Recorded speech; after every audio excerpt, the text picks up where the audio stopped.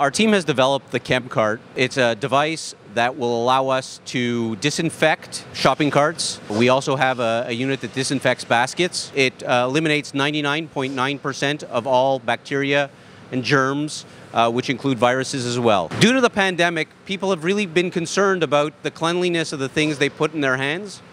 And what the Chem Cart allows them to do is have a guilt-free or a stress-free experience when going to their retailers. But beyond the pandemic, I believe that these measures that we're instituting should be here to stay. The product that the Chem Cart has used is a solvent that will have a dwell time of about 10 minutes.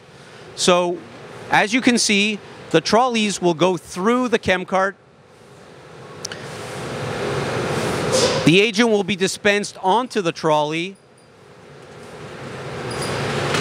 Once through, the chemical should dwell for about 10 minutes. This chemical that we are using is completely biodegradable. We are working on one that should come out in the near future, within the next few weeks, that will have a dwell time of 2 minutes.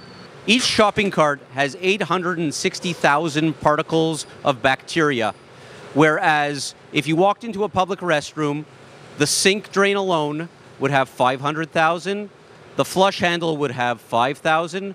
So it just puts into perspective the amount of bacteria that you are dealing with when walking through a retail outfit or a supermarket.